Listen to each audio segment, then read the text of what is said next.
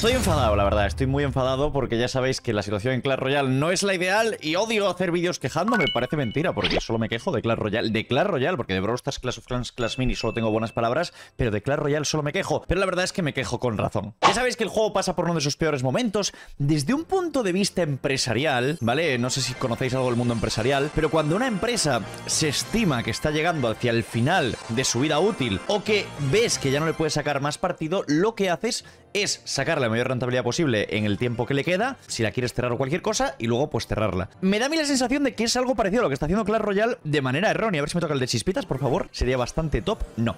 Pero de manera errónea. ¿Por qué? Porque Clash Royale podría tener muchísimo recorrido. Fijaros Clash of Clans, que factura el triple que Clash Royale y tiene mucho más tiempo. Pero siguen haciendo estas cosas. La feria del libro, 23,99 euros por 10 de valor. ¿Por qué esto es un problema? Porque antes el pase de batalla de 5 euros, no sé si os acordaréis, el que estuvo en el juego durante 2 años y medio o 3 años, el pase de batalla de 5 euros incluía un libro de estos. El pase de batalla de 5 euros. Es decir, aparte de la skin de torre, el emote exclusivo, todo lo que tenía incluía un libro de estos por 5 euros. Y ahora me quieren meter un libro de libros por 23,99. Aparte de que da asco. O sea, no es asco, es que me da como grima entrar ahora mismo en la parte de la tienda del juego. Fijaros en esto. O sea, ¿esto qué es? O sea, para llegar a no dinero tengo que bajar hasta aquí. O sea, es una barbaridad lo que está haciendo. Yo dentro de poco haré un vídeo, ¿vale? Podéis utilizar el código WithZack para no comprar nada. Pero dentro de poco haré un vídeo acerca de si yo voy a dejar el juego o no. Porque la verdad es que lo están poniendo difícil a día de hoy. Es un juego que a mí me gusta jugarlo. Yo me lo paso bien jugando. Me juego mis partidas todos los días, tal. Me gusta. Pero me lo ponen difícil. Porque por 10 de valor, ¿qué me quieres decir? ¿Que el libro de libros vale 240 euros? Es lo que me estás intentando decir. Porque con eso lo que pasa es que se supone que la calidad de las cartas no es porque las cartas sean mejores o peores. La calidad de las cartas era simplemente por tener las cartas divididas en tiers, pero no porque una carta sea mejor o peor. Por ejemplo, antes el gigante noble era la única win condition que había y la calidad es común. La lanzafuegos a día de hoy es de las mejores cartas del juego y la calidad es común. Pero parece que el por 10 de valor es porque como conseguir un campeón o unas legendarias es más caro que una carta normal, entonces tienen que poner que el libro de libros vale por 10 porque conseguir una legendaria es más caro o un campeón es más caro que conseguir una carta común. Y esto al final te da las cartas necesarias para subir una carta de un nivel a otro. Ya está. Es decir, si quisiéramos subir a un campeón a nivel 15, nos daría 20 campeones. Pero también nos daría 5.000 legendarias si quisiéramos subirlo a nivel 15. O sea, 5.000 comunes. Entonces, evidentemente, 240 euros es una broma. El problema en sí no es la oferta de 23,99, que es una risa y no creo que nadie se la compre. Es el tema del por 10 de valor, que es como que te estás riendo de la gente que sabe del juego. Entonces, bueno, yo como comunicador de Clash Royale os subo todas las novedades que hay, ya sean buenas o sean malas. Yo todo lo que sacan doy mi opinión sincera. Si es malo lo digo, si es bueno también. Soy bastante objetivo, quiero decir. A mí Clash Royale ni me paga ni me prohíbe subir o no subir lo que yo pienso. ¿Sabéis? Hay muchas veces que gente dice, no, es que dices que es bueno porque Supercell te paga.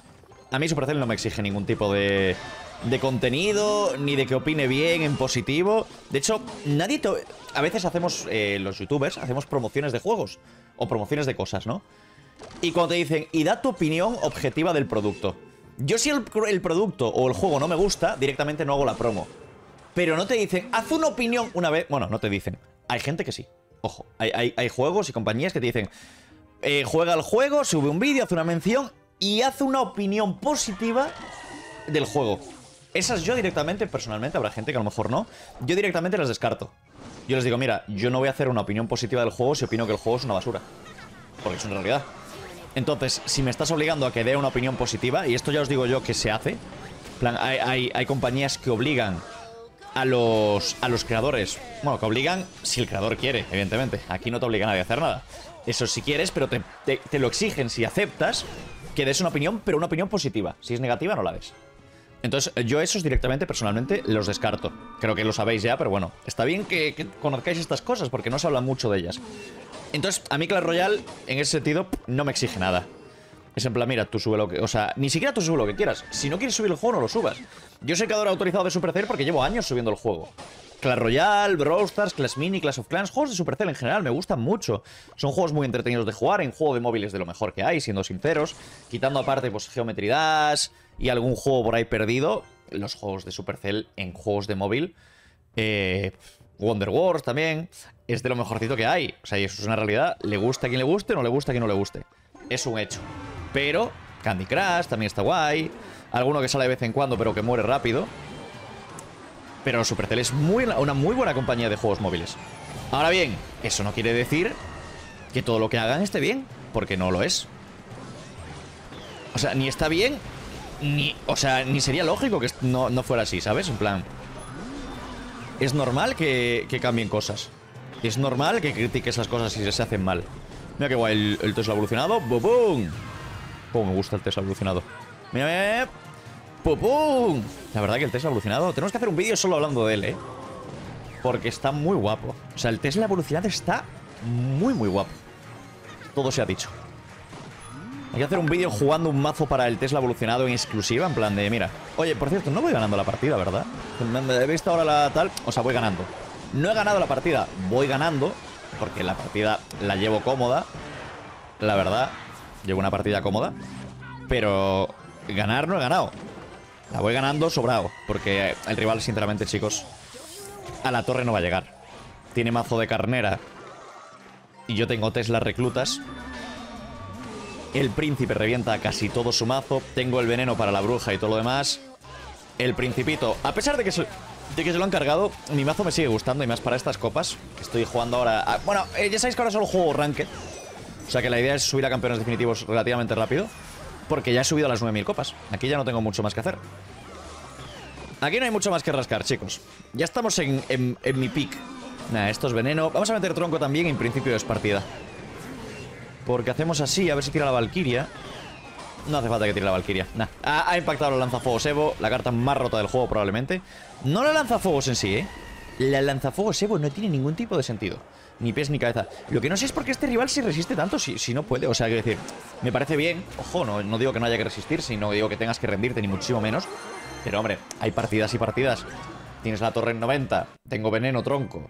Tú no llegas a la torre ni para atrás. Porque te rindas tampoco pasa nada. Pero bueno, a ver, estamos en Liga 1. Aún... ¿Estamos en Liga 1? ¿Es la primera de todas? ¿No tengo un multiplicador en plan por ganar? ¿O es que no he ganado? Tengo un multiplicador por victoria de por 3 o por 5, ¿no? Las primeras ligas. Quiero decir... Esa es la nueva... La nueva arena, la del pase. Yo no la tengo, no la he conseguido aún. Pues está guapa, ¿eh? La verdad que se ve muy bonita, mucho mejor que la que llevo. ¿Cuál es la que llevo yo? La de la season pasada. Es fea que te cagas, la de San Valentín. O sea, es fea como el orto. No sé cómo es un orto, porque... Bueno... En realidad sí sé.